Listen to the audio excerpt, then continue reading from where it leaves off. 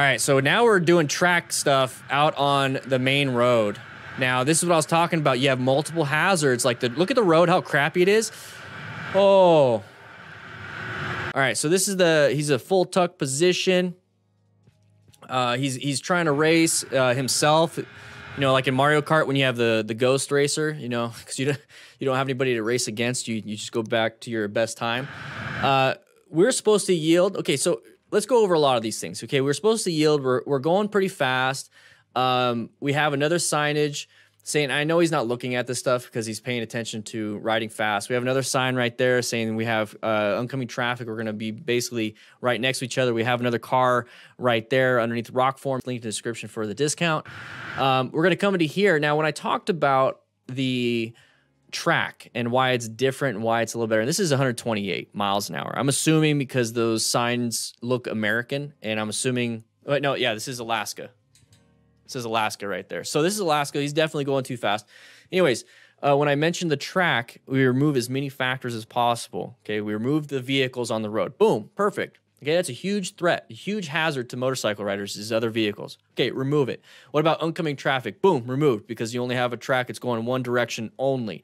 Great, awesome. This is on Mirror Course, Mario Kart. Anyways, the other factors, you have a nice runoff. You have EMS on scene. You definitely checked and did a T-clocks on your bike before going out to the track and pushing it. The road surface should be really good, and you can always do practice laps and stuff like that, or you can always figure out how the road surface is. Here, you don't know until you get up to it. So you have multiple problems, and then you have paint lines, you know, you have cracks. Oh my gosh, possible deer, possible other hazards, bears, mooses, mises. I don't know how you say it plurally. But we're moving forward. And we're hauling butt still 129 miles an hour. And you see the road surface, terrible. And then we're getting over here. And now we have an issue of what do we do? Oh. Uh-oh. Uh-oh. Did my face disappear? There we go. Whew. That was a little weird. So now we're in this position of we're hauling butt 135 miles an hour. I think that's what it says right here.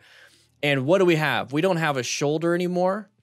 We don't have a good escape path to the left because we don't know what's around this vehicle. It could be another car. All we have is this little gap right here. That's all we have is that little gap right there. I don't want to be in that position. I don't want to be in that position at all. The thing is we put ourselves in this position. So if you ever are in this position because you white staged it and you're not paying attention at all, what do? Well, you're probably going to have to do this. You don't have enough total stopping distance to stop. So you're going to have to do this or you're going to crash. That's really all you have. That's all you have. And I don't want to be in that position because I put myself there. That's what this person did.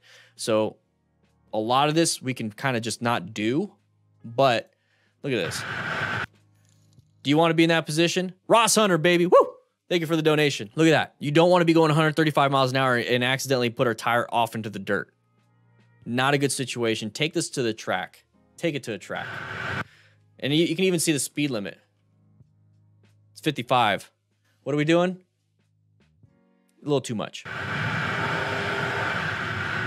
Thank you for reaching the end of the video. I want to say thank you to RevZilla for being a sponsor of this channel. Grab yourself some motorcycle gear. This is their version of gear. You can find this at Cycle Gear also. But click the link in the description. No extra cost to you. It's an affiliate link. It helps support the channel. So if you're going to buy gear anyways on RevZilla and you want to get some gear, click that link and help out. Like I said, no cost to you. I'll see you guys around.